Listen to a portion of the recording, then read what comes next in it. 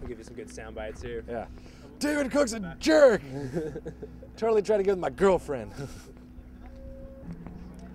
It's me, ladies and gentlemen, Zachary Neal, staying outside of David Cook's bus. It's right behind me, in case you can't tell.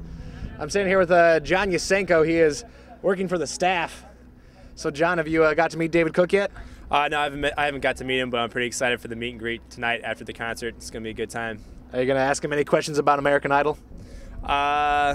Yeah, I'll probably ask him about the Lions because I tried out for American Idol way back in the day when it was really popular, and they said to come on a Friday night or on a Friday morning. We showed up on a Friday morning. They stopped taking people on Wednesday of that week, so I'll ask him about the Lions, how that went for him. That's an absolutely terrifying story. I feel very unfortunate for you. I'm sorry that happened for you. Yeah. So, anything cool happened so far while you've been standing out here? I had to push away some, obese 45-year-old secretaries from bum rushing the bus, but other than that, it's pretty quiet on the Western Front. All right, well, thank you very much, John, and All right. good luck tonight. Make sure you give them hell. Oh, I will. All right, I'm standing here in front of David Cook's bus, and I have a couple of questions for him myself. Dave, did you like doing American Idol? Very good answer from David Cook. I have another one for him. Dave, can you get me on the show?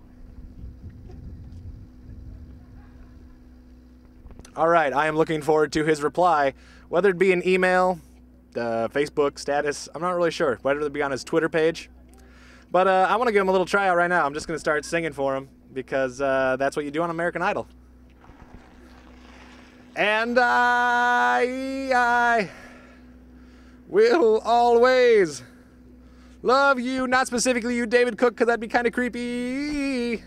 All right, I'm going to make it onto the show, and I'll probably get a record label to call me probably in the next couple hours. Also, I heard from one of the other people checking the bus that they bought beer and donuts for the bus driver. That's pretty awesome, I'm not going to lie. So, back to you live at 4. Zach Neal's out in front of David Cook's bus. I'll update you if he ever comes outside. He probably won't, because he sees me. So, talk to you later. Come outside.